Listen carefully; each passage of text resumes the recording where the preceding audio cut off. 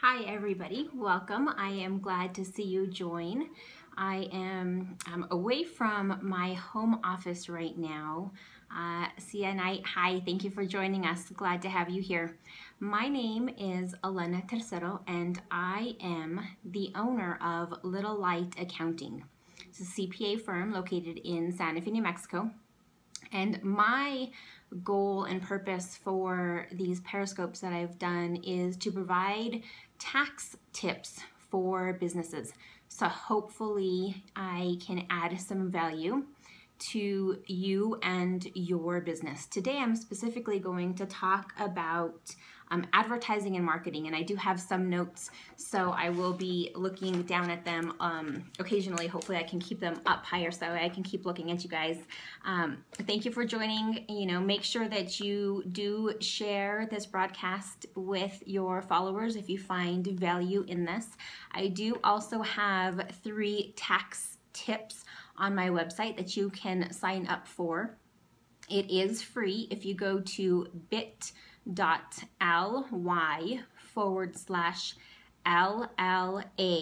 tax tips.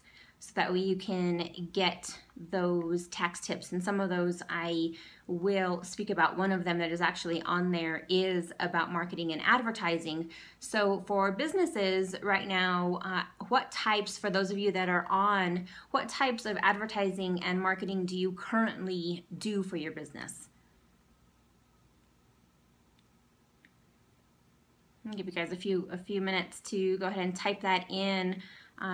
Just wondering, kind of getting a feel for what type of advertising that everybody does and whether or not, how you classify that and what if you have any questions about what you're doing. Facebook ads, Simple Bookkeeper says, and that's a lot of what people do now, traditional marketing and advertising in print. Of course, that's going to be deductible. We get a lot of questions nowadays on social media and what types of those marketing and advertising are those deductible. So traditional, if you're going to go to print, if you're going to go to radio, if you're going to advertise in pamphlets, yes, that is all deductible. You want to keep your receipts for those, of course, so that way you have documentation of it. But what about social media? So we've got websites, right? We have to buy our domain name. That is deductible. That is considered marketing and advertising. So you want to make sure that you keep those records and you've got that information there. So then you've got the domain name. Then what? Then you have to host that somewhere, right? So then you're going to have web hosting. That is going to be a monthly expense. You can pay it up front for the entire year. Also deductible. Either you're going to build the website yourself or you're going to find somebody else to build it for you. If you build it yourself, then it's not deductible because you're an employee for your company. If you outsource it, have somebody else do that for you, it is deductible. Keep those receipts. If you're building your email list, you have a CRM that people are coming in and opting in to an email list. If you are paying for that service, that is also deductible. There are so many out there. Infusionsoft, Benchmark, Constant Contact, MailChimp. Some of those you have to pay for, some of them are free. So if you're paying for those services, that is also an allowable marketing expense, which is really important. Simple Bookkeepers talked about Facebook ads. Yes, those are also deductible. You want to keep your receipts. Facebook, depending on how you set it up, will send you a receipt once a week, or if you've met that threshold, you want to pay for $20, every time it reaches $20, you want to do that. When you're looking at those sorts of things for Facebook ads, you want to make sure that you're monetizing that. You're tracking the record. You just don't want to dump money in to advertising. You want to be able to see that advertising is converting. And so what are you trying to What's your call to action? What do you want people to do with those ads? So do keep in mind that, from a business perspective, a marketing perspective, what do you want those ads to do? Just keep that in mind when you're doing that. If you have a business where you can make a car decal or a magnet that has your business logo, then that is also deductible as a marketing or advertising expense, because that is exactly what you're doing with those car decals. You want people to know the services that you offer, and so you're putting it out there and you're driving around town, you know, just going day-to-day activities. That is a marketing tool for you. Your business cards, of course, is an advertising and a marketing expense. So you want to make sure that whoever you purchase your business cards from, that you also have a receipt for that information. If you're brand new, you're just starting out in your business and you don't have a logo and a design yet, and you pay somebody to set that up for you with that design cost is also a marketing and advertising expense, also deductible. What about local events, you know, scholarships, or not scholarships, you're going to advertise at a local event and they're going to put your business logo in the material that they send out. Or if there's something on Facebook and they use your logo and you are a sponsor of that local event, that is also deductible. You want to look at also clothing. If you make clothing that has your logo, maybe it's on the side, or if it's on the back, or you're making it for your, my kids are all in sports. My daughter was a cheerleader 2 years ago, and so we bought the t-shirts for all of the kids. And as part of that, and what we did is we put the logo of the company on the back of the shirt. That became a marketing and advertising expense for us. So that was also deductible. If you're hosting webinars, and how many people are doing webinars, right now, trying to bring people into their business, and you can't just run a webinar without software. You need software to be able to do that. So you have to go out to a third party to purchase this information, this third party software. That is also a marketing expense.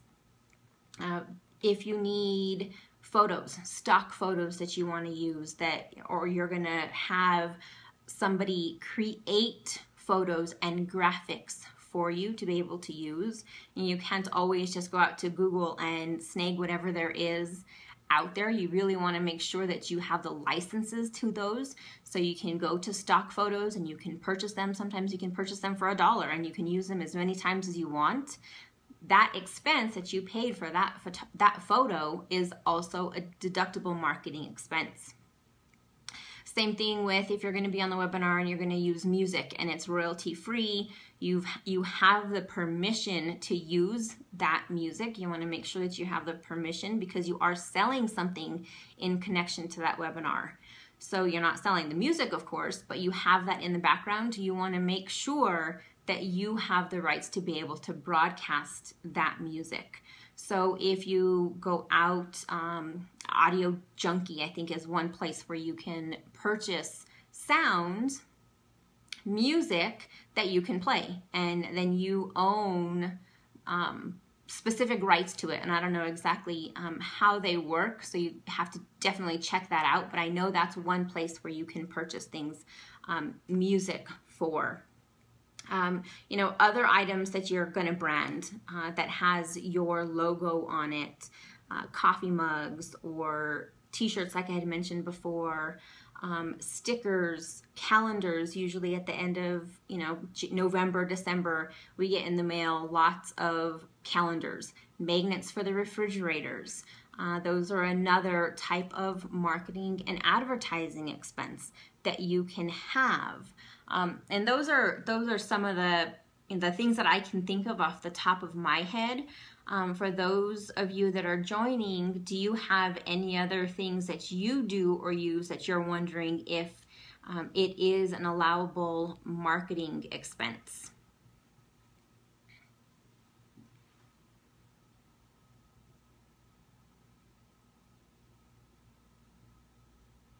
I really do appreciate everyone taking the time to listen in on the Periscope. You know, I do have a CPA firm in Santa Fe, New Mexico. I am licensed through the state of New Mexico, and I can be reached. I have a Facebook page, but I also have my own website, littlelightakcounting.com, and you can sign up for my tax tips. I do have 3 tax tips that are on there. You know, make sure that you sign up. Thank you, Simple Bookkeeper. I really appreciate the positive affirmation about what I've spoken on today in this broadcast. It really helps to see somebody else knowing, you know, that knows the business and that can talk about the tax tips that I'm sharing. So thank you very much for joining. I really appreciate it. So if you want to get those tax tips and to hear more from me and about my services, bit.ly/LLA tax tips. You can sign up there. Now, please share this with your friends. Those of you that are joining on the rebroadcast, I really appreciate you joining in. I do hope that I have provided value to you and your business. I will be back again tomorrow to talk about entertainment and what can be deducted in regards to entertainment. This one can sometimes be a little bit of a gray area. And I'll talk more specifically just about entertainment. Usually, you know, on the tax return, for those of you that have seen the tax return, it's meals/entertainment. But I'm going to focus primarily on the entertainment aspect of it tomorrow, so make sure to tune into that. Follow me, please, so that way you can get notifications of when I go live. This week I've been a little sporadic and haven't been able to set a set time for me, but I do have 4 kids, so things are a little crazy. We're getting ready to go back to school. Once all of that settles down, I'll get into a groove and get into a schedule, so that way everybody will know when I'll be on. And if you can catch me live, great, I really appreciate it. And if you can't, then you can always catch me on the rebroadcast. I do have, of course, Periscope only keeps these up for 24 hours, but I do have them, and hopefully they always saved on catch.me. So it's KATCH.me. Of course, it's Elena Tercero, and so if you don't catch it within that 24 hours, you can always check it out there. So I really appreciate you joining in. I look forward to sharing more information with you tomorrow.